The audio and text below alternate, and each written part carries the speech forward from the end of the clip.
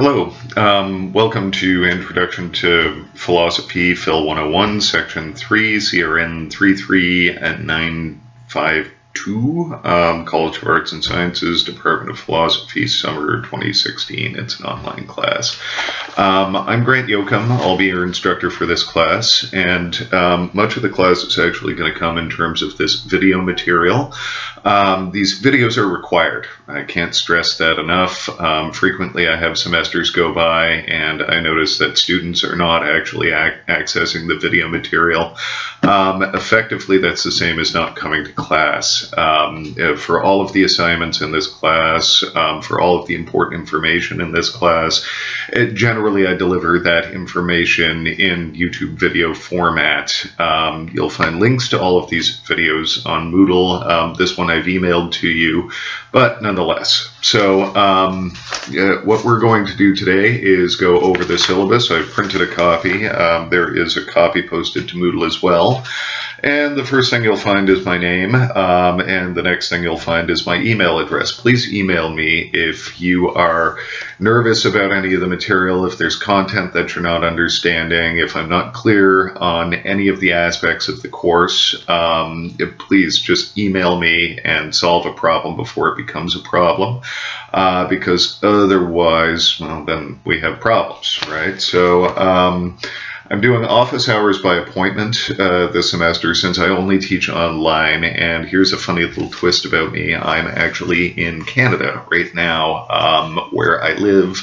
I commute to Oakland University to teach, but right now I'm telecommuting. I'm happy to make the trip across the border and come and meet you to discuss the material if you feel that that is an absolute necessity. In fact, I have an office, I'm told, in MSC 642. So I've been teaching online for a little while, so I've not actually, it's been on campus in a little while, but nonetheless, I have an office. It's there for these purposes, and I'd be happy if you feel that you absolutely need an on-campus meeting, I'd be happy to do that. Otherwise, for the most part, if you need an appointment where you want to discuss the material, I'd be happy to discuss these meetings through Skype. I've done this for a number of semesters now, and there have been very few problems. So that is largely how we'll be meeting for anything that we can't discuss through email. So this course meets virtually, but there is a schedule. You'll have to keep up with it, and you're best not to fall behind, especially in a summer semester where the material is going to come at you very, very quickly. It is dense material. You're going to be reading, you're going to be viewing a lot of these videos, and you're going to be thinking really, really hard. It's philosophy. There's no way around any of that. Well, it's in an in-person class. We could just have a discussion, but the videos do that, fill that role fine. So there's a lot of boilerplate on this first page of the syllabus that I'm required to put there, and that actually frames how I get to design these courses. So the course catalog description, which I assume you found if you found the course, it's a study of the main types of problems of Western philosophy. Readings are chosen to illustrate the development of Western thought from the ancient Greeks to the present, offered every semester, satisfies the Gen Ed requirement and the Western civilization knowledge exploration area. So that's pretty general. So it's going to be a historical introduction to Western philosophy, and we will start with the ancient Greeks and move to, well, pretty close to the present in philosophical terms. It's about 130 years ago is the most recent work that we'll be reading. Excuse me. The learning objectives that I have to pay attention to are listed here as well. So I'm introducing you to important historical texts in philosophy, and right over here I have your pile of historical texts, which I'll go over in a minute. So students, text students, I'll be introducing you to those. That is to know important philosophical ideas of European and American culture, to show students how philosophical theories have developed over time. So that's the historical portion of this. And have developed over time. The term is dialectically. I mean, Socrates was in dialogue with Plato, who was in dialogue with Aristotle, who is explicitly cited by Thomas Hobbes. Kierkegaard mentions both Socrates and Plato explicitly in his works, and then Nietzsche sees himself as sort of the anti-Socrates. So we will be discussing a series of 6 theorists who are in dialogue with one another and separated by millennia. So we'll do that. To develop students' facility in using logic to analyze and evaluate philosophical arguments. I take that to be one of the most important goals of this class. Basically, I don't know, I have conversations with colleagues of mine, and I try to find the intrinsic value of working through this. It's if we treat these arguments as though they have intrinsic value, they become sort of puzzles to be solved, right? Really, the extrinsic value of engaging with these texts is to sharpen our minds and learn how to engage with these arguments, analyze these arguments, critique these arguments, and build arguments of our own, right? So that's the interesting thing that we'll be doing. And how do we do that? Well, the last learning objective here is to develop students' facility in the clear presentation of arguments in writing. So that means it's got to be a writing-intensive course. So that will be reflected in the assignments. These learning outcomes will be reflected in just about everything that we do. So we're grounded in a historical analysis of the main ideas and figures that, mind you, as many books as this seems to be, I had to be very, very delicate when choosing small sections of these books for you to engage with, right? Because we've got more than 2 millennia of material to engage with here. So I had to, it's basically, these are the greatest hits. Or my playlist of greatest hits from the history of Western philosophy. I chose these texts to build sort of a conceptual arc so that you could see how the ideas develop and influence one another. And what we're going to be doing is engaging with, analyzing, critiquing, and evaluating these arguments, and your portion of that will be done via written work, through assignments, through forums, through a moderately sized writing assignment towards the end of the course. And hopefully at the end of it, you will be able to engage with ideas using language in writing. Right? These are the skills that you are here for. Right? This is how you're better off at the end of the course. Right? So all of these books, and you're going to go ugh, but all of these books are required and are at the Oakland University bookstore. Right? But what I've been trying to do is choose fairly cheap books. Like these Hackett versions are as cheap as they come because they're old translations that are off copyright. So this is the most economical way to buy a philosophical text. There will be 6 of these books. The first is Plato's 5 Dialogues, in which we'll be engaging with 2 of the dialogues, the Apology and the Credo. Plato's 5 Dialogues, he gets the author credit because he wrote them down, but the 2 dialogues we'll be engaging with are thought to be more or less maybe heroically presented, but nonetheless reportage of Socrates' position. Right, so I'll be referring to Socrates when we study the 2 dialogues out of the 5 dialogues.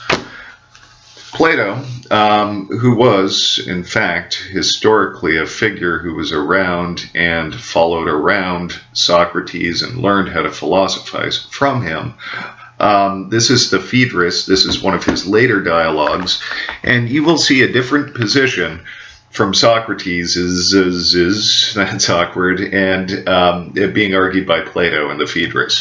So partially I choose the late dialogue, which is one of his two major works on love,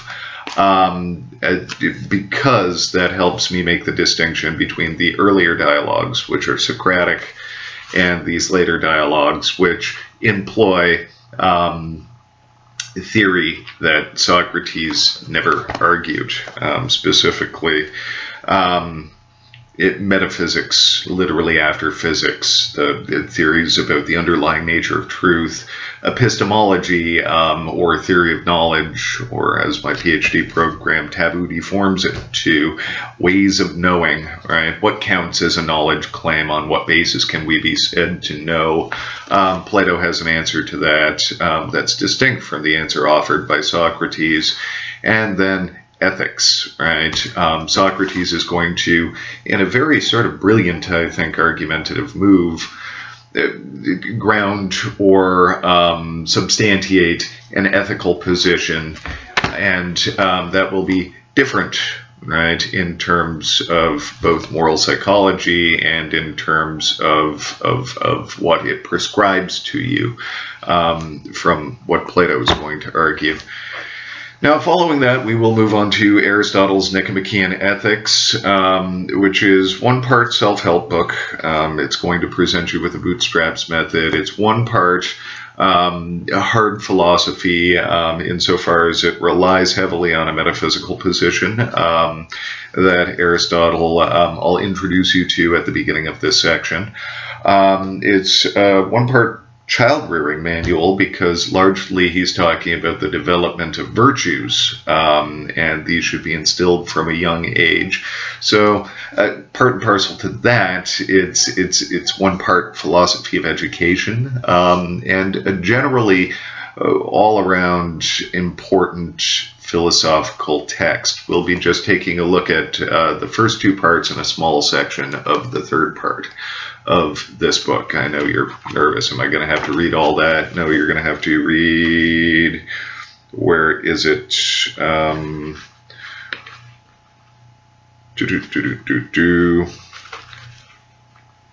About that much of it. Right, that's not a ton. I try to keep the readings within 50 pages. As soon as I say that, I'm going to introduce you to a guy by the name of Thomas Hobbes.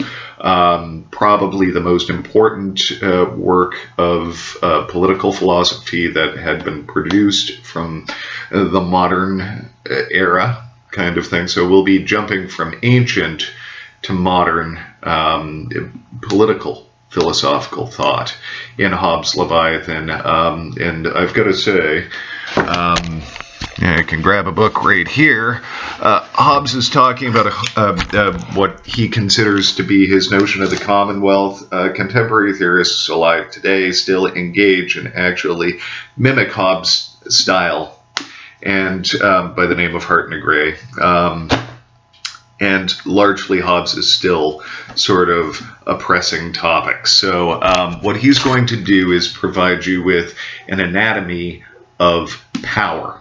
Right? So it's what we'll be engaging with is a sort of a natural scientific sort of account of political power in Hobbes' Leviathan here. I think it's a very interesting argument. So that's our brief sojourn in modernism, and then I'm going to introduce you to what we call proto-existentialists.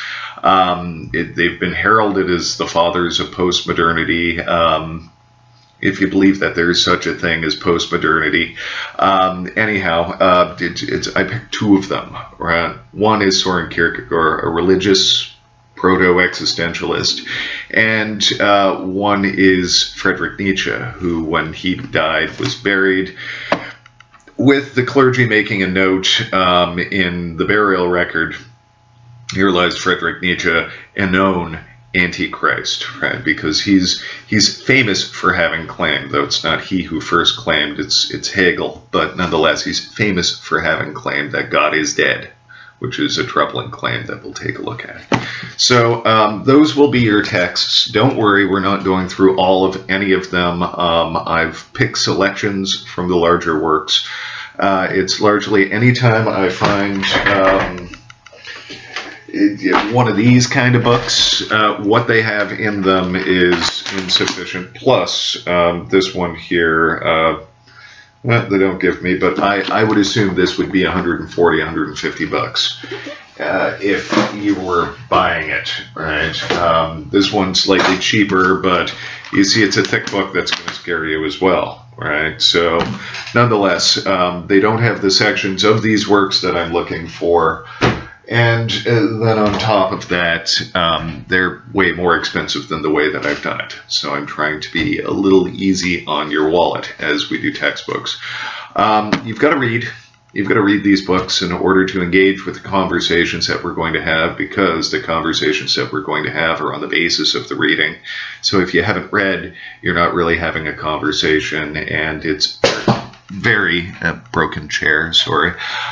Very clear when a student hasn't read. So be sure to keep up with this reading. I know it's difficult, so if it's not immediately clear to you, that's not surprising at all. The task here is to engage with some difficult and challenging reading, right, in order to increase your capacities rather than to sort of congratulate you for capacities that you already have. I mean, I see these luminosity commercials. What have you done to expand your mind? My answer is, I've read a book, right? So this is basically mental aerobics, trying to get you in shape, right? And develop your capacities to engage with your life a little bit better. So I wrote a course description. The idea is that by engaging with these philosophers, we become better at asking the questions that are central to being human beings. I give you some examples there.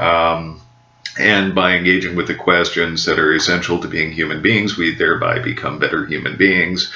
So I've selected 6 that build an arc, and hopefully we'll have a neat semester.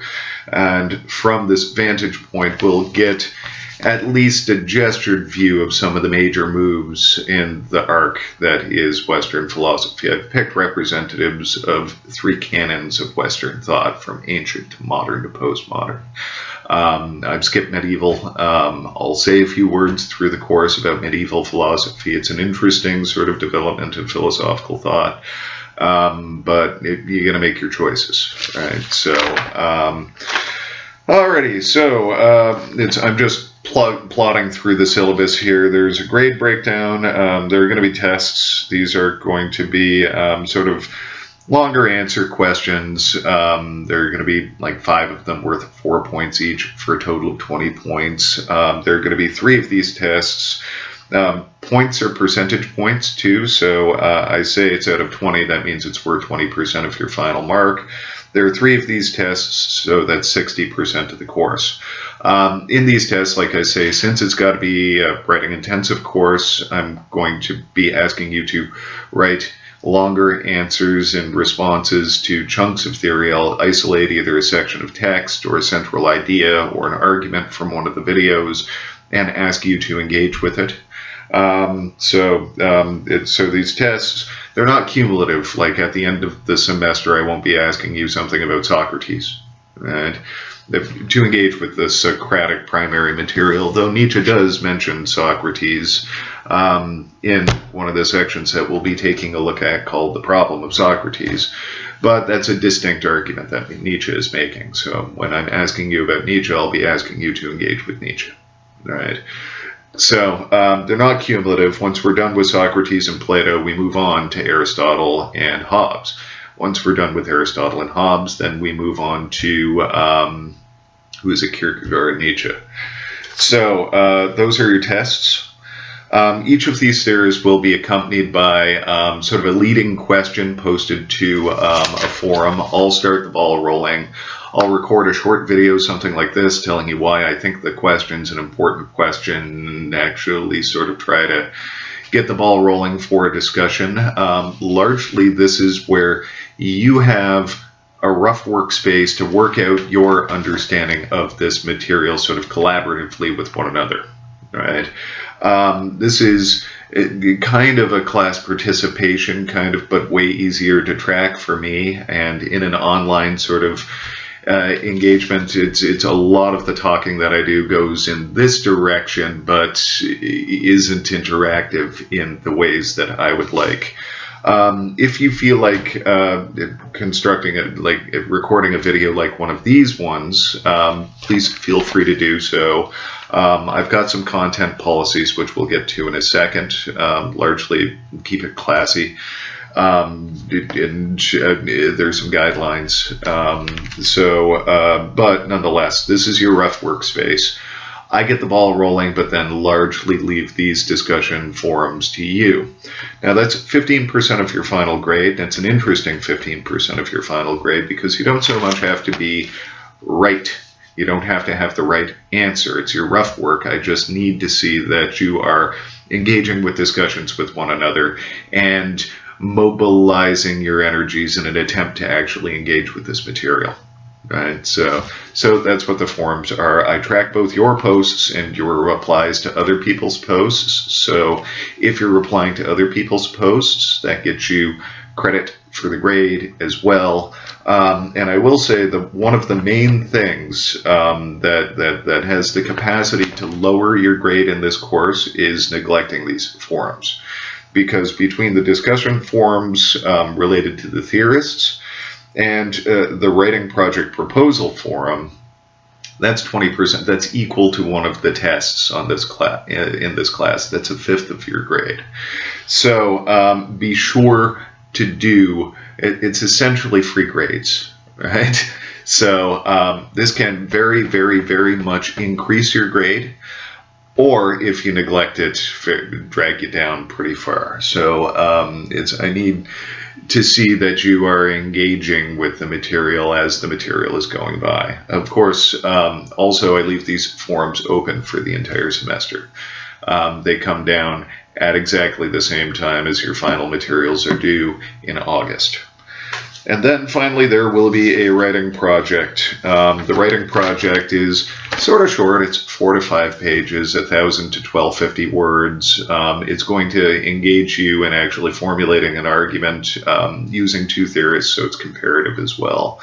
And it's directed on one of the course toward one of the course overview questions. I give you a lot of freedom for how you want to formulate that argument, but nonetheless, you'll have a specific video for it. I'll say a few words about the specific assignments as they come up. Now, course policies. I have a rather large policy on plagiarism that has 2 footnotes of its own. One, because I quote a good hunk of the Oakland University policy on plagiarism. Please feel free to look it up. It's an academic integrity. Plagiarism is a violation of academic integrity, and the sanctions can be quite severe. So, I shall read it. Plagiarizing the work of others. Plagiarism is using someone else's work or ideas without giving that person credit. By doing this, a student is, in effect, claiming credit for someone else's thinking. Whether the student has read or heard the information used, the student must document the source of the information. When dealing with written sources, a clear distinction should be made between quotations, which reproduce the information from the source, word for word within quotation marks, and paraphrases, which digest the source of the information and produce it in the student's own words. Both direct quotations and paraphrases must be documented. Even if a student rephrases, condenses, or selects from another's actual work or another person's work, the ideas are still the other person's, and failure to give credit constitutes misrepresentation of the student's actual work and plagiarism of another's ideas. Buying a paper using information from the World Wide Web or Internet, I love the redundancy there, without attribution and handing it in as one's own work is plagiarism. So that's what plagiarism is. right? Effectively, it's a form of theft, right? You're stealing somebody else's words, ideas, and claiming those as your own, right?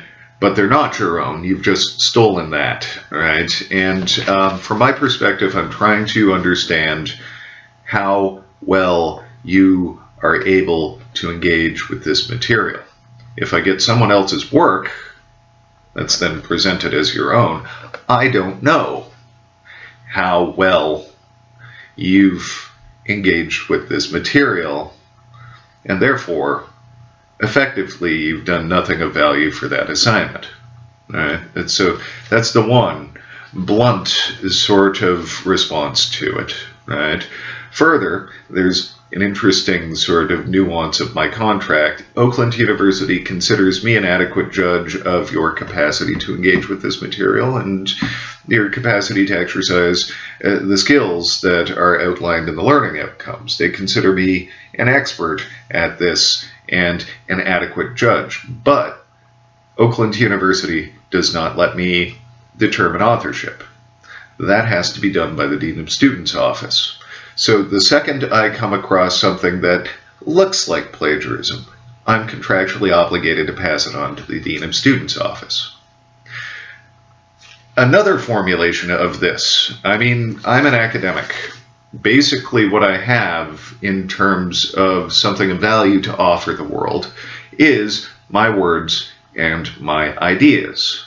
Now if somebody comes along and uses my words or ideas without attribution, they've effectively stolen that unique something of value that I have to offer the world, by which I earn my living. That's not yours, it's mine or whoever's. Right? So effectively, right, what you've done is stolen somebody else's intellectual capital. Right? Now, this is pretty well the cardinal sin at a university, right? So I have a zero tolerance policy on plagiarism. Any student suspected of this form of theft will be automatically passed on to an academic review board through the Dean of Students' office, which is just what I'm contractually obligated to do. Expulsion from the university is possible. Right? They could kick you out of school. They could suspend you for a semester. They could suspend you for a previous semester, thereby wiping out all of your grades and making all of your tuition dollars worthless at that point.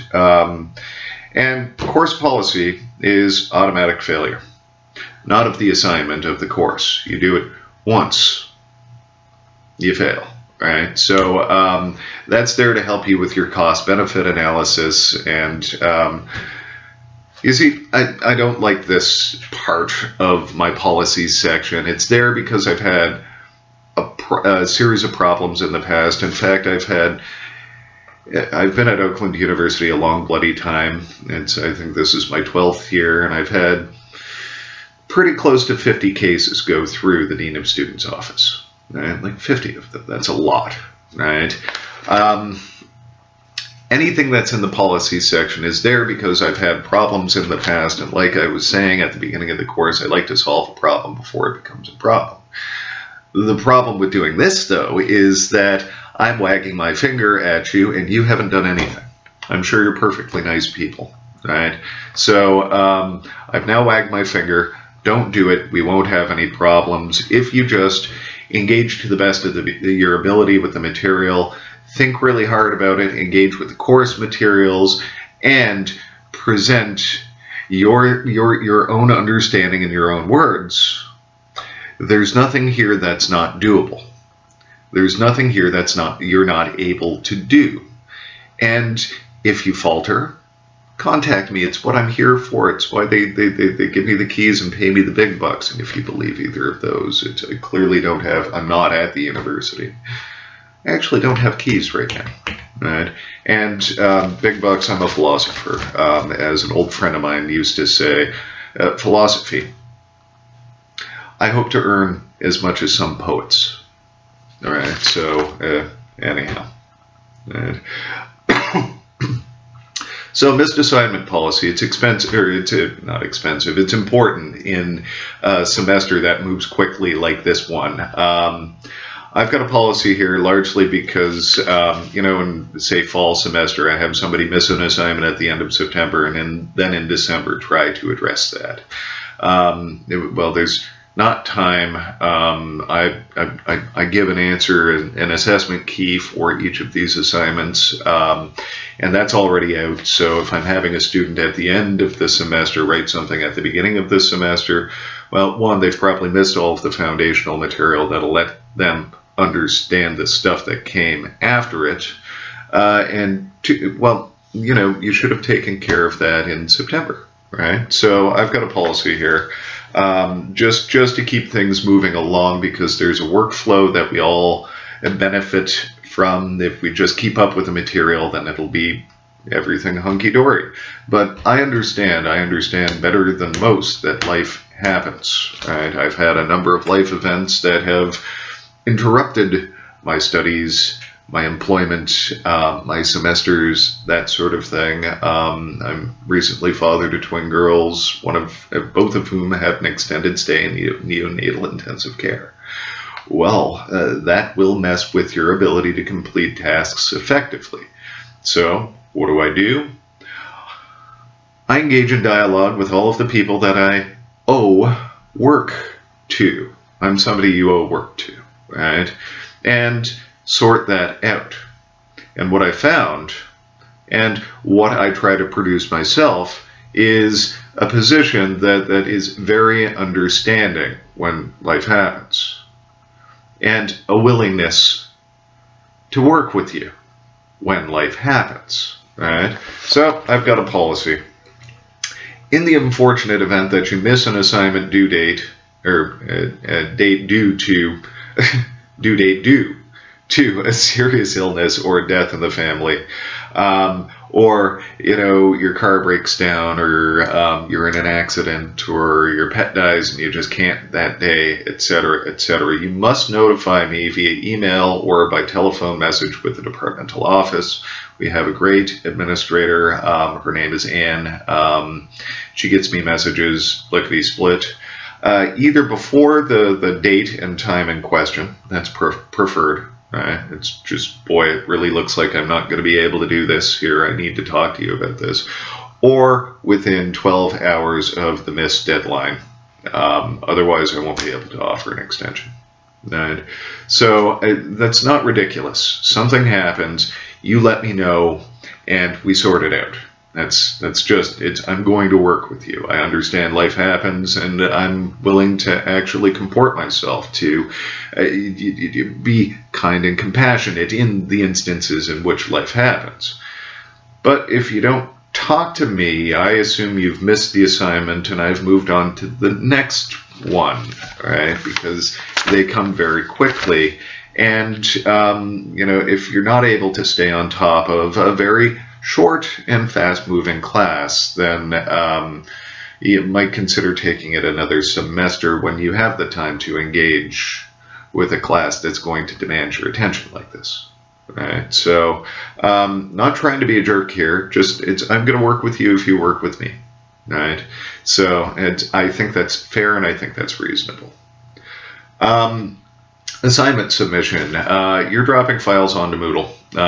So make sure your files uploaded properly to Moodle. I frequently have problems with people submitting at the last possible second, because I have dates and times that these are due that are set if I'm on top of things automatically on Moodle, and the assignment just kind of closes. It disappears. You can't submit anymore. So, oh, my file didn't upload on time. Well, that's your responsibility. You've got to get it in on time. Right? And you've got to also double check that it uploaded properly, that you uploaded the proper document. I mean, I have people submitting accidentally files for assignments for other classes. Make sure I've got the right file, because if I don't have the right file, then I don't have your assignment, and then I've got nothing that I can grade in the space of that assignment. So that's your thing, right? You've got to make sure it gets to me. Just like if you were submitting a hard copy of something in class. I know, I'm dating myself. I remember hard copy. I'm holding a hard copy, right? But nonetheless, just like if you were to submit a hard copy in class, you would hand it to the professor, making sure that what you handed the professor is in fact your assignment, right? And that way you would be sure it's there. Well, this, you upload it, you make sure it's there, and then if it's there, I have it, right? So, email. I try to stay right on top of email, but all of you have one way to contact me, and that's email. And there are way more of you than there are of me. I don't anticipate a big problem this semester because there are 25 of you enrolled in this class. So I'm not as, well, I don't have hundreds of students, over 100 students like I do in a regular semester.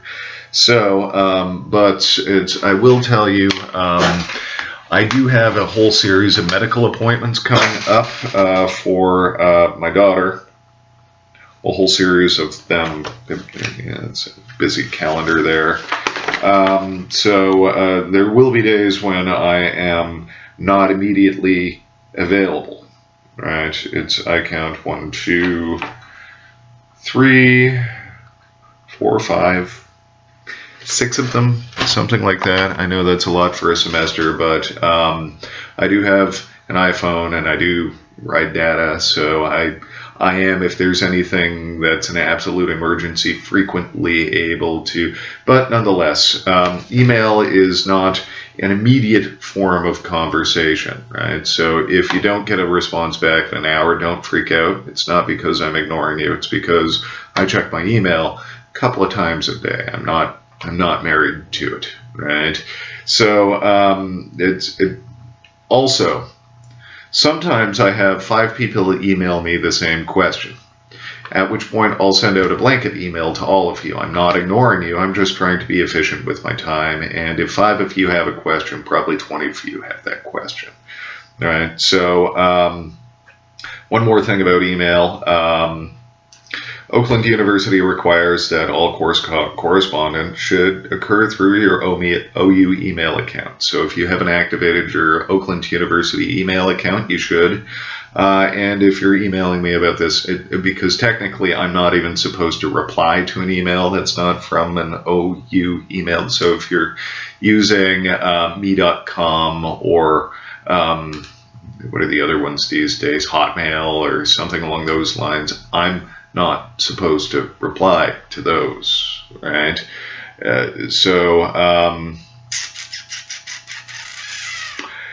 Use those email accounts. And one more thing about email. We like to think of it as instant, but sometimes I email somebody that's across the hall from me, and it takes the better part of a morning to arrive, right? So, nonetheless, these are all cautionary things about email. I'm going to try and stay on top of it. There aren't as many of you as I'm used to, so that's good. I should be able to, I shouldn't be too backlogged with emails, so should be doable, but don't freak out. Sometimes I take a little bit of time to reply.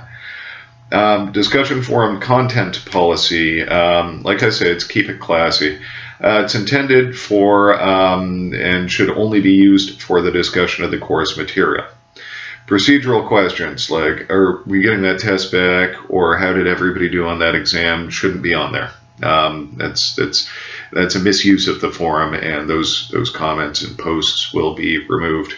Those questions should be directed to me or personally among among you guys, right? Also, anything that is a derogatory or a personal attack on another student in this forum, I got a zero tolerance policy on that too. The post will be removed, and some form of grade sanction, or depending on the severity, maybe even an academic misconduct hearing may result from that sort of thing. So that's the keep it classy part, and here I am with power to enforce that keeping it classy.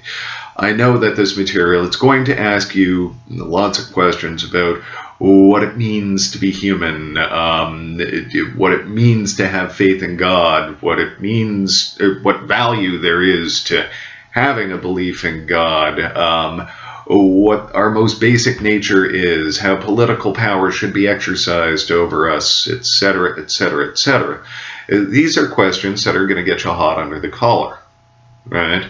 But the idea is to focus on the material, focus on the argument, and not the person making the argument, right? This is rough space for you to engage with the material. So if I see you calling each other names or calling each other stupid or making inappropriate gender or racial remarks or anything along those lines, anything that in any way could be interpreted as hateful, derogatory, or something along those lines, again, I'm finger wagging, don't do it.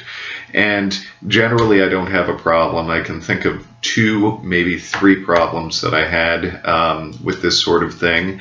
Related to that, if you're logged in and you step away to go to the washroom and your brother or your buddy or somebody in your dorm or somebody like that winds up typing, you're responsible for that. You step away, you log out. All right? So if it's under your name on this forum, you're responsible for it, right? So that's you. That's your person. You should be responsible and protective of that, right? And then finally, before anybody even asks, I don't offer extra credit. There's no extra credit for this course, so it's all sort of included, right? So there's that. Now, evaluation. Right, this is where I go over each of the sections. Like I say, there will be discussion forums. I'm going to isolate a part of the position and introduce. You're expected to engage with each of these forums and enter into conversations with one another about this material. The post should be substantial and demonstrate an attempt to engage with the material. So, for example, saying, I agree, or this is stupid without additional comments will not get you the grades that you need to pass this section of the course. You have to say, well, I really think what Socrates is arguing here, and I'm not sure I buy that because here's an example, etc. Right? Or I liked what you had to say, but I think you missed an aspect of this. I might expand that to also include, right? You should be engaging with one another substantially with regard to the course material. Questions are perfectly acceptable. I don't understand this. Maybe it's this, maybe it's that, maybe it's the other thing. Can anybody give me a hand in interpreting this passage or this section or this idea? Right? That's all acceptable, and you get grades for it, right? Generally the idea here is to enhance your understanding of the material.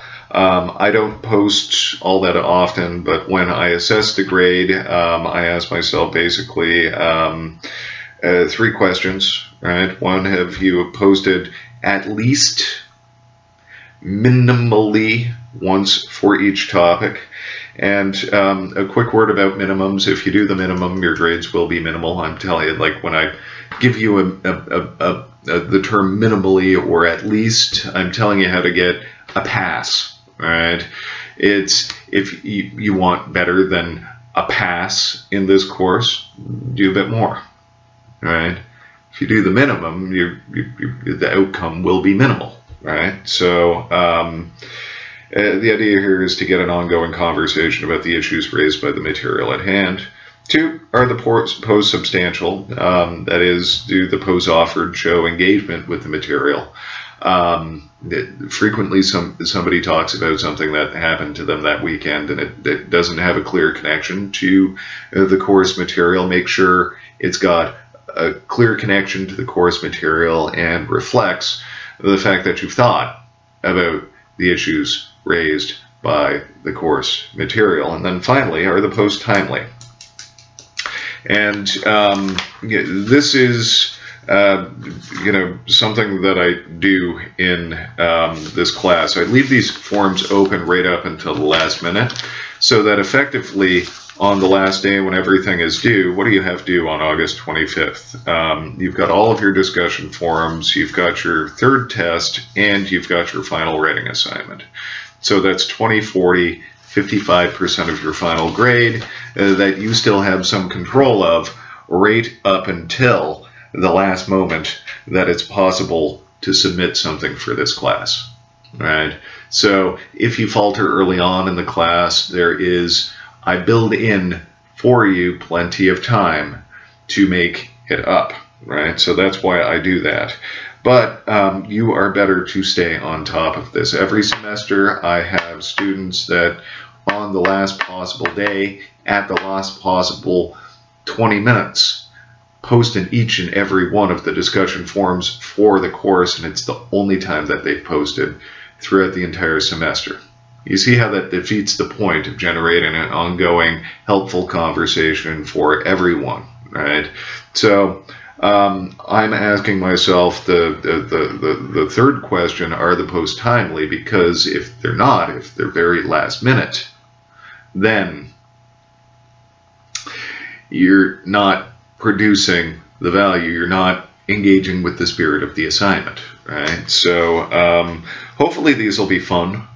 Right. I try to pick good questions or controversial ideas, and there should be a lot of meat for you to engage with in these forums, but nonetheless, that's how I assess them. Oh, and I read every single post, right? So just because I'm not commenting, don't think I'm not reading. These only work if I read them all, right? Section tests. Each of these tests will consist of two theorists, the first on Socrates, Plato, the second on Aristotle, Hobbes, the third on Kierkegaard, Nietzsche. So there are three tests, two theorists each. Each of the tests for this course will test only the section we're working on. I said that already. Each test will consist of questions totaling to 20 points. 20 points is 20%, and 20% is what these are weighted at, right? Typically 5 short answer questions asking you to define a term or make an important distinction related to a particular philosopher. These questions will be designed to test both reading comprehension, so you got to read. Did you understand what was read? It's basically my videos give you the greatest hits and the larger conceptual movement. I quote a little bit, but nonetheless, my videos are not a substitute for reading. I expect you to read, and I'll be checking to see if you read. So reading comprehension and a more general understanding of the ideas that we've studied. So that is the readings. All of the video material are fair game for these tests. Right? These tests will be posted to Moodle at the end of each section, covered by the quiz. I indicate the dates below. You will typically have the weekend to engage with these tests, with this test material. Typo, look at that. Not a big deal, typo, but no big deal. Your responses should be submitted through Moodle. Due dates for each of the quizzes are indicated below. Right. No late assignments will be accepted. Except go back to the policy, right? If you have a conversation with me about, oh my God, life happened, I'll work with you, right? Final rating project. This will be a 1,000 to 1,250 word reflection paper, 4 or 5 pages, directed toward a choice between 3 course overview questions. In these courses, I ask you courses about human nature, about the relationship of reason to our desires, and the most basic underlying nature of truth. Right? Things like that. Those largely will be the themes that the course overview questions relate to. I can tell you that right now. Right? So you can start thinking about those. Right? Human nature, relationship of reason to the passions or desires, and epistemology. Right? The questions themselves will be very general, and will likely require refinement for your particular reflections and argument. See, you'll be making an argument. You'll be taking a position. It's both Plato and Aristotle mischaracterize the act of knowing, and really what it has to do is something more like this, right? Or Hobbes is correct and Aristotle is naive in his treatment of human nature, right? Plato claims that reason should control the passions, and Nietzsche has a better position that's more able to handle blah, blah, blah. I mean, the point is, don't agree with me, because if I do this right, you won't know what I think, because it's not the point. Largely, we're trying to develop skills in terms of making your arguments, so what I think isn't the point here. Right? We're not practicing the Bible-beating sort of reverence method, right? These are not I don't think any one of these theorists has it right per se, right? And unless you do an inordinate amount of research on me, you won't know what I think. And what's more, it's just not the point. So you're better to just make an argument, and even a good argument that I disagree with, I can see as a good argument. Right? So you're better to just argue your conscience, argue your passion, right, in these things, right? So as I say here, the questions will be posted midway through the semester. By midway, I mean by August 1st. I've got it in my calendar to post all of the writing materials then, including the forum for your proposal. All right, so that moves us on to the next. Writing project proposal forum. Say that 6 times quick. This forum space will be open midway through the semester, I said August 1st, when the questions are posted, and is intended to be a public space to collaboratively workshop your project topics. Right? I've seen it happen that other students have hopped on there and commented, okay, I like what you're arguing about Aristotle and Hobbes here, but you might consider this argument as well, and it actually does wind up improving the student's paper, right? Improving the student's argument, and it's largely helpful for everybody. Plus, it's worth 5% of your final grade, so you may as well. And it is intended to collaboratively workshop your project topics. Your post should be substantial argument plans for your project, and not 1 or 2 sentence topic presentations. And it's not, this is the question, these are the theorists, thank you. Right? That's insufficient. It's I grade these pass, fail, right? And if that's all I get, that's a fail. Right? You've got to say, I'm choosing these 2 theories because, and I think the point of distinction between them is here, and the position I intend to argue is blah, blah, blah. Right? You're also expected to help other students to workshop their arguments with respect to the assigned topics. And note, once you post your proposal, you are not obligated in any absolute sense to it. Right? So you propose something and then came up with a better idea, or came across a problem with the topic that you've proposed, right? Well, refine it, dump it, do something else, that's fine. In fact, refinement of your position and alterations to your thesis claims is a sign of progress. Oh, another typo. I'll fix that. So these forums are going to close August 20th at 10 p.m. I'll fix that on my electronic copy of the syllabus. Largely anything that I can tabulate before your final grades are due saves me time, because I've got like 48 hours to get everything in after that. I've got to read all of your essays, I've got to grade all of your tests, I've got to calculate all of your forum grades, etc., etc. So that's a busy 48 hours for me. So I close these early to get some of that work out of the way. Plus, if you haven't done it by then, you just write your paper in the forum, right? Your paper's due 5 days later. So partially what these the project proposal forum is trying to get you to do is get thinking about your essay early, right? So that it's not just all done the night before, right? So instructional technology used on this, to be used in this course, YouTube, clearly. Then on top of that, links to everything is going to be on Moodle. Oh, and it's your responsibility to keep up to date with Moodle too. I don't send you an email every time I add something. Right. You should be checking back fairly quickly. Mondays, I've got things set to be posted, so your new material will all appear on Mondays. The dates indicated on the important dates section are when your assignments will be popping up and when they're due. So my advice, I've got this conveniently located on one sheet of paper.